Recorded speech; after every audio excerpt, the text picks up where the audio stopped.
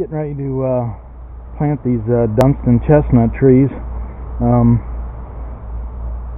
This was a project that I started back in early winter. I went with the Dunstans because they've been crossbred to be disease and blight resistant. Wanted to add some nut-bearing trees to the property. Something that'll produce year after year, unlike the oak trees that, you know, are pretty hit and miss. Anyways, I purchased the nuts on eBay, kept them in cold storage for several months in the refrigerator over winter, planted them early spring under a grow light in the basement. I had more than this. I'm down to 6 now. I gifted a few plants to some people, anyways, I just got done building the cages to protect them. Didn't bother to bore you with all the details of that, but it's just half by half grid wire, 2-foot height, 10-foot rolls. I had some of the green coateds left over from another project, so I used that.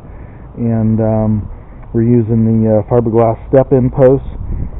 They're a couple bucks a piece at Tractor Supply.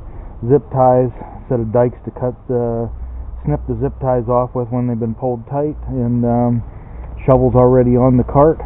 So we're going to load this stuff up and we're going to head up into the backfield and get a few of these trees put in the ground. Alright, I'll bring you back to it when we get started.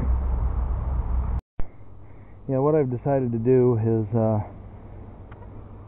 right here where my shovel is 20 yards from my target holder, and then you have another stake at 30, another one at 40, and one beyond that at 50. I've decided at the 20, 30, and 40 this is going to be a great place to plant some of these trees, and they will always serve as a yardage marker as long as my backstop never changes. So I'm going to go ahead and get digging here, and we'll get some of these trees in the ground, and I'll get back to you. Got the first one set in the ground, cage around it, stake in. Just going to fasten the protective cage with a few zip ties to this fiberglass pole, and super excited to see where the growth ends up on these guys. What you see right now, this is just one season of growth that was started in my basement, and then they were moved outside when I was sure we were done with frost, and spent the rest of the year in these pots that I originally planted them in. So I'm hoping that they'll soak in good this fall and take over in the spring and just really do wonderful things. So it's been a fun project.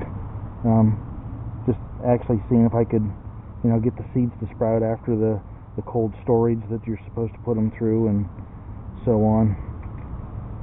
So anyhow, the deer and the rabbits will not be getting these ones.